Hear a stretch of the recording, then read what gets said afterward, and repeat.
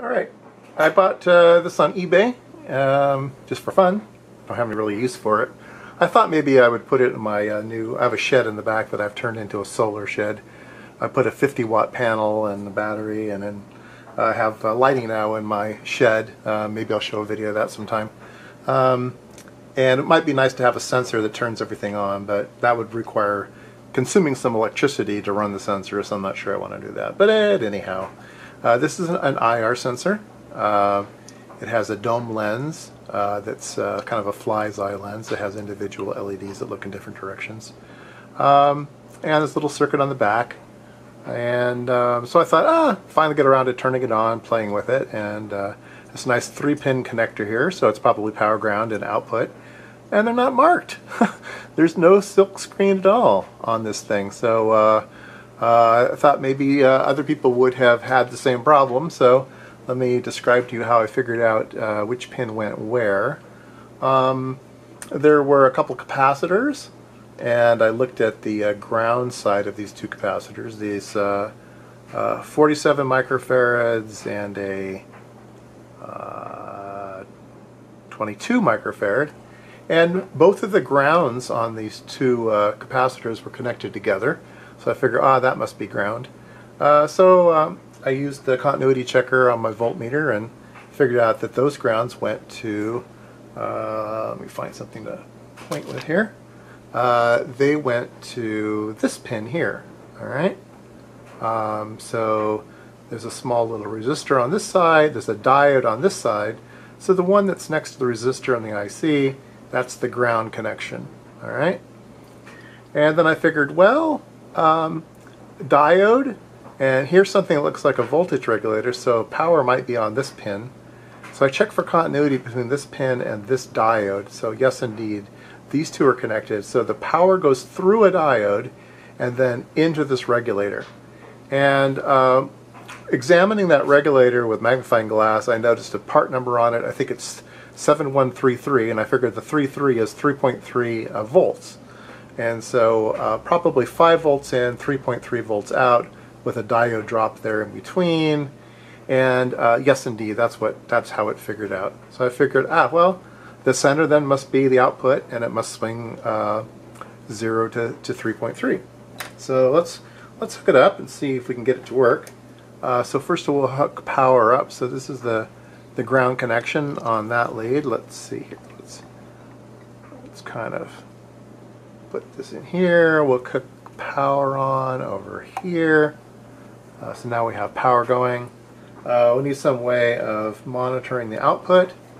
And I'll show you my latest toy, which I bought at the swap meet. So we're going to pan up a bit. Oh gosh, that's going to be looking right into the light so you can't see it. There, that's better. Alright. I like that.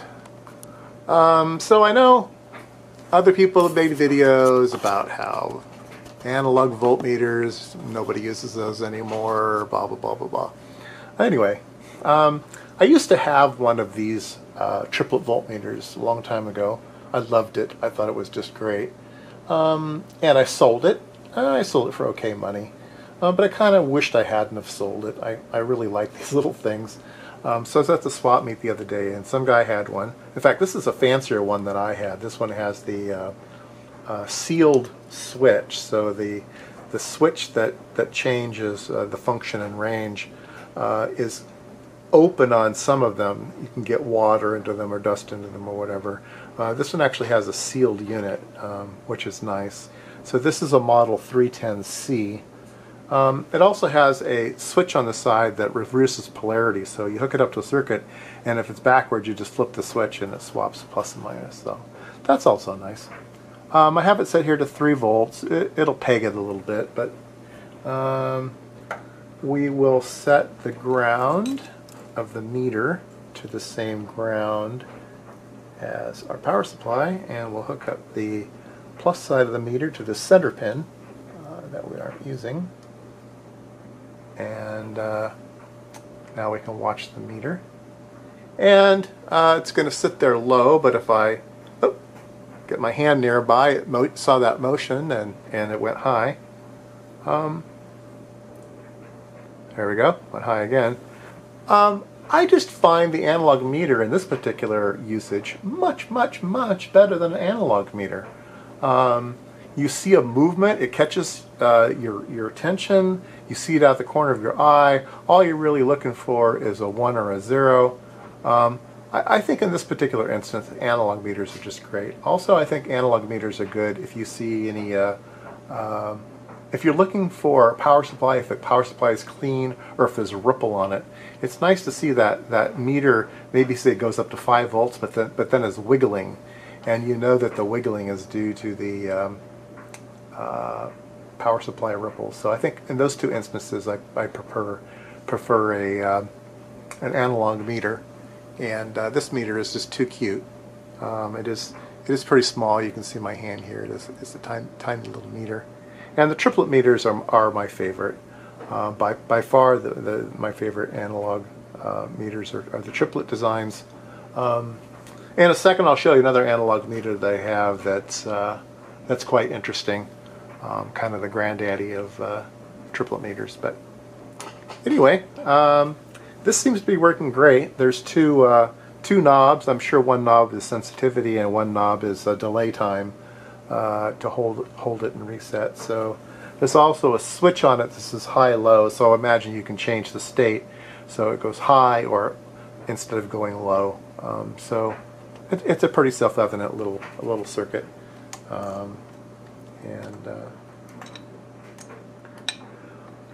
The form factor is okay. It does give you two tiny little holes for mounting. It'd be nice if those were a little bit bigger. But there are two holes for mounting. It is a little large. Let's see. It's about 1 inch thick. From parts to dome. The dome itself is about just a tiny bit over ½ inch, right about a ½ inch. And then the board is about 1.25 inches by a little less than 1. So nice little sensor. Let's take a look at that other meter since I brought it up. I bought,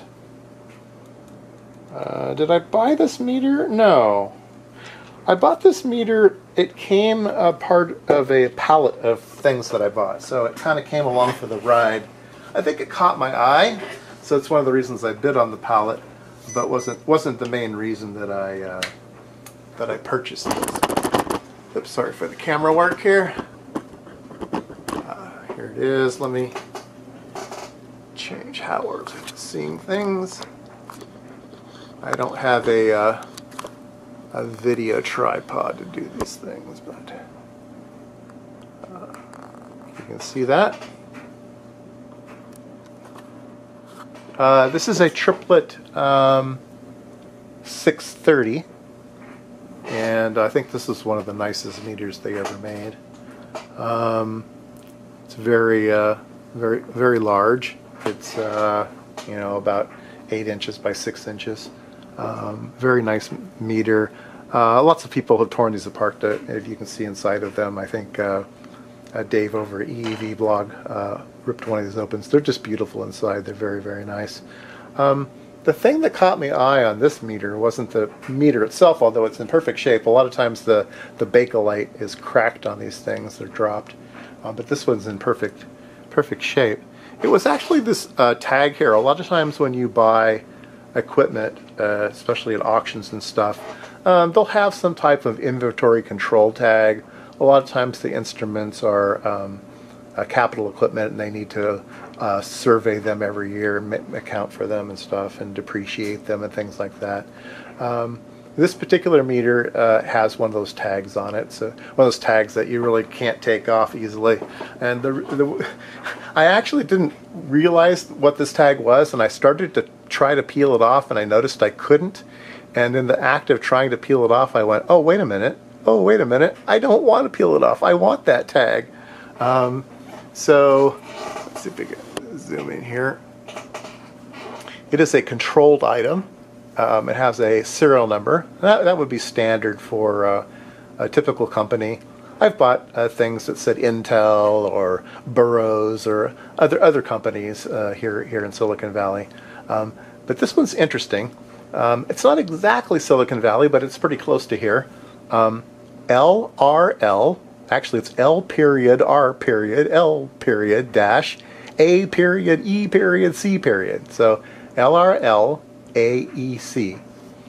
So if anybody knows about Berkeley, it is a university, but it also has a government lab associated with it, which is the Lawrence Radiation Lab.